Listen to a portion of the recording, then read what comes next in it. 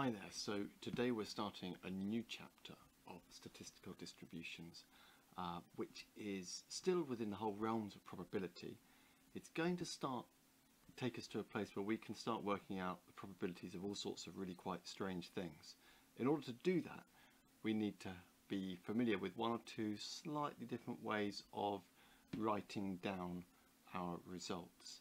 So we're going to be looking at some simple probability today, but some slightly different ways of recording those results, which is what all this stuff over here is starting to point towards. So let's have a look at it.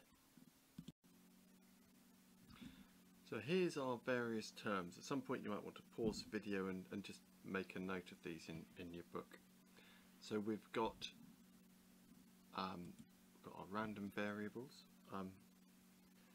and they are just variables whose value depends on the outcome of a random event. So we've got an example here of rolling a dice. So if you rolled a dice, there are 6 different variables that could have, your variable could have 6 different values, 1, 2, 3, 4, 5 or 6. A sample space is just a diagram that has got the range of variables in it, and you'll have been used to doing those before with 2 dice, say where you've got 1, 2, 3, 4, 5, 6 down one side and across another. And then you've also got a discrete variable. So a discrete, just as with discrete data can only take certain values, it means the variable can only take those certain values. So an example of that is here. If you were to roll a dice, the probability, your things that can happen are you can get a 1, a 2, a 3, a 4, a 5 or a 6. And the probability of each of those things is a 1 in 6 chance. So that's what that means. It's called a mass function because they're all massing in together on the same thing. Probability table. You've got all your values that can be taken, and then on the line below we're saying what the probability of that thing is of happening. And then you could show that as a diagram, like a lot of little bars or a little line chart showing that up to 1/6. That's all it is. Let's start to have a look at how that can be with 1 or 2 slightly different situations. Here's our first question. If 3 coins are tossed, write down all the probabilities. This is something you would have done a long time ago, called listing outcomes back in Key Stage 3. So you could have had 3 heads, you could have had 2 heads and a tail. I'll let you see if you can find the rest. You should have 8. And you could have these. So there are 4 where the first coin is a head, 4 where the first coin is a tail, and all the different possibilities that you could have in between. And all of those are equally likely to happen. Here comes the second part of the question. So we're now going to show the same information in 2 different ways. The first one, as a table, will be more normal in some ways, but still will be 1 or 2 things slightly different about it. So I'm going to have the number of heads is what they're asking us about, so number of heads, and then we're finding out what the probability of x is. We've got this slightly strange way of writing it. It's probability of x as a capital equals x as a small. Then the number of heads possible is 0, 1, 2 or 3. So we've got 4 different amounts of heads. We've got 8 outcomes but only 4 in terms of how many heads, and they're not all the same chance of happening. No heads, it only happens if you get 3 tails, so that's 1 in 8. 1 head can happen 1, 2, 3 times. And 2 heads is when you only have 1 tail, so that also happens 3 times. And 3 heads, well, that only happens once out of the 8. And if we add those together, 1, 4, 7, we've got 8 altogether. So that's that. Now, a probability mass function is going to look a little stranger. We had something a bit like it in the first part that I showed you, but when you've got more results and they've got different probabilities, we need to combine it all using one of these sort of multi-bracket jobs like that, because we've got three different. What we're thinking about now is we're not defining first of all the number of heads, we're defining the different probabilities we could have. So we could have we've got a 1 in 8 chance that x equals 0 or 3, haven't we? Those two are both 1. We've got the other two things that can happen are 1 and 2. And then that's everything, isn't it? So, but you can imagine something else. But in terms of if we're actually flipping the 3 coins, there's no chance of anything else happening.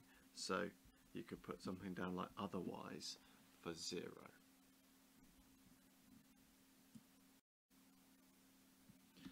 So here's a nasty little problem.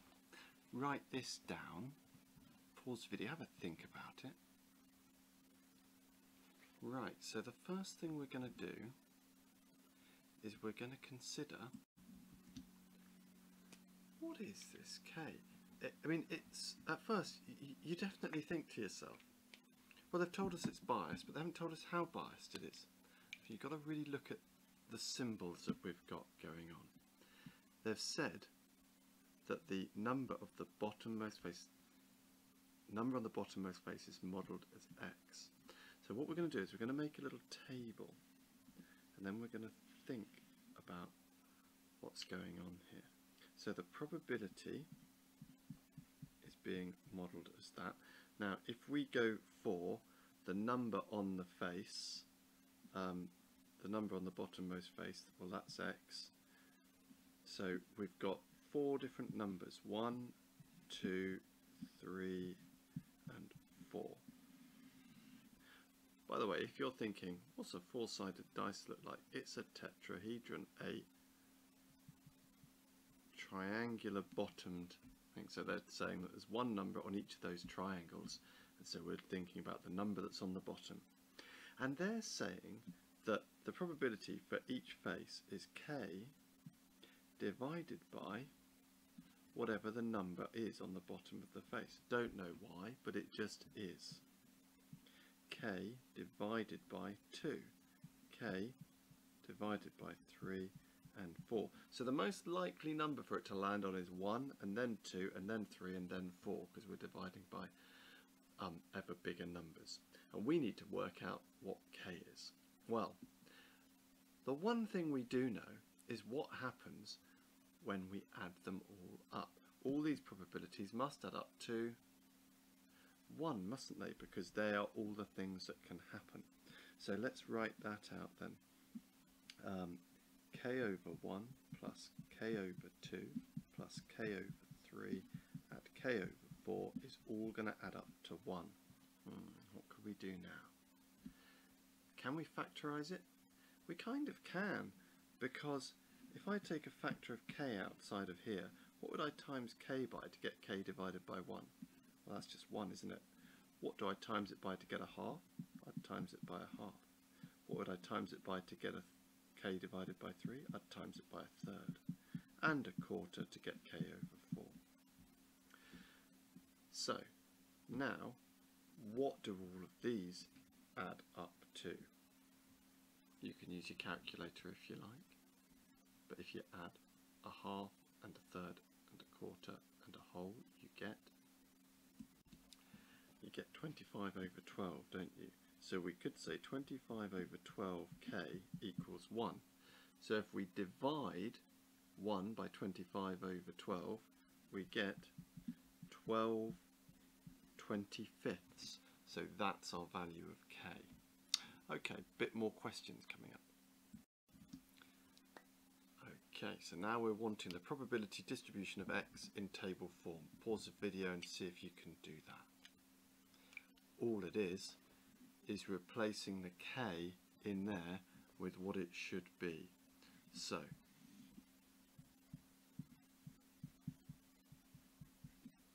when we come to 1, if we put 12/25 divided by 1, well, that is going to be 12/25, isn't it?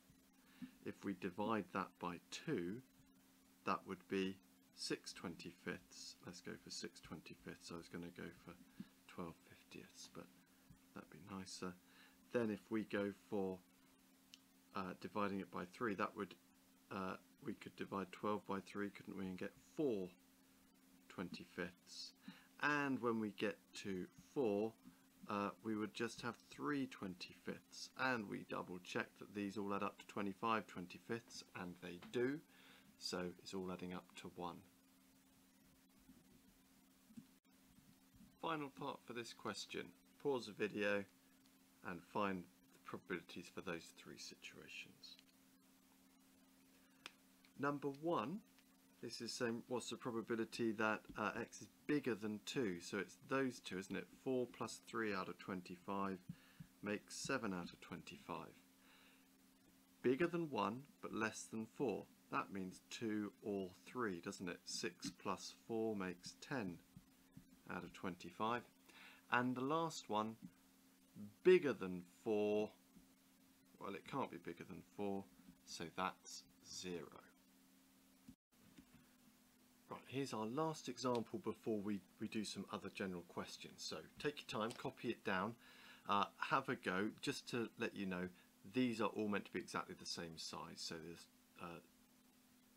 2 out of the 5 are red, and they're all the same chance as each of the individual fifths there. Okay, so pause it, give it a go. So, this one to make you think a little bit. The spinner's spun until it lands on red, or has been spun 4 times in total. We need to find the probability distribution of the random variable s, the number of times the spinner is spun. So in the end, what I'm wanting to do is say it might be spun, how many times it's spun is called s, isn't it? It could be spun just once because it could go on red. It could go on, it'd be the second time that it goes on red. It could be the third time. It will not be spun more than 4 times. And under here we just need to have p brackets capital S equals little s. So that's going to be my distribution as a table that I'm going to fill out once I've worked it all out. So first up, let's think about the simplest thing. The chart probability that it's only spun once. So the probability that it's spun once is just going to be, well, there's 5 equal chances, aren't there? It's just going to be 2/5. What about that it's spun twice? Well, it has to be spun blue the first time, doesn't it? And then the second time it has to be red. And those are 2 independent events, so we multiply them together. 3 2s are 6, 5 5s are 25. What about 3? Well, if it's going to be 3, it must have been blue the first time, it must have been blue the second time, and then it must have been red. So there's no chance of it being in a different order, because as soon as red comes up, that's the end. So 5 times 5 times 5 is 125. 3 3s are 9, times 2 is 18. Now, the probability that it happens to be 4 could end up being multiplied. It could be blue or it could be red on the 4th time, couldn't it? It doesn't matter. So the probability that s equals 4 is going to be 1, because it's all the rest of the things that can happen. Take, you got your 2/5 plus your 6/25 plus your 18 125. They all actually add up to make 98 out of 125. You take that away from the 1 and it leaves you with 27 1/25. So that is the end of that. Okay, so not as tricky as it may have looked at first. Right, we're going to have some exam style questions to have a go at next. Right, we're just going to do 3 questions. Here comes the first one, just a short one. Pause the video, give it a go. So when it comes to showing that that's 1/10, start off by just drawing a nice little probability table. So you've got probability x equals x, the actual probability of it, and then we've got the things that can happen. So 1, 2, 3 and 4 can happen. And according to our little formula for how to find the probability, k times the actual result is that probability. A bit bizarre, but it is. They like asking these just because it's about showing you know how the format works, I suppose. Then 2k for 2, 3k for 3, and 4k for 4. Now all of the probabilities with any random variable are always going to add up to 1. So you've got k plus 2k plus 3k plus 4k is equal to 1. And then all you have to do is say that that's 10k is equal to 1, and then therefore k equals 1/10. And that's that done. Second question. Pause it and give it a go. Looking to find the value of k. So again, we've got to look to set up our little table about what would be happening. So we've running out of space there. So we've got our x, we've got our probability x equals x, and then we're going to be having 1, 2, 3 and 4 are our 4 possible things. Now strangely, for 1 and 3 we've got this, so it's k times 1 being k for 1, and for 3 it's k times 3, which is 3k. For 2 though, it's 1 less than x, so it's 1 less than 2, which is 1, so k is also that. And for 4, it's 1 less than 4, so that's also 3k. Now all these k's are going to have to add up to 1, so we've got 3 plus 3 is 6, and 2 more makes 8k is equal to 1, therefore k is equal to 1 divided by 8, or 0.125. The probability that x is bigger than 1, well, it's all of these others, so there's 7/8 left there, so you could say it's 1 take an 8th, which is 7/8, or you could do an 8th plus 3/8 plus 3/8 is 7/8. Either way, that's what it is. Final question, a little bit more to this. This is like that other example we had a couple of minutes ago. So the probability distribution in table form. Well, before I can do that, I'm just going to go through and say, well, what's the chance that a head appears first? So the probability that s equals 1 is going to be 2/3, isn't it? Because 2/3 of the time it's a head.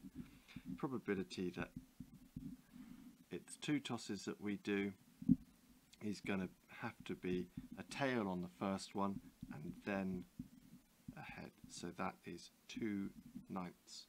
And the third one is going to be tail times head, which is going to still give us 2 on the top, but another 3 times that's going to be 9 times 9 is, what have I done wrong there? No, I should have been 2/3, that's it. So that should be 2/27.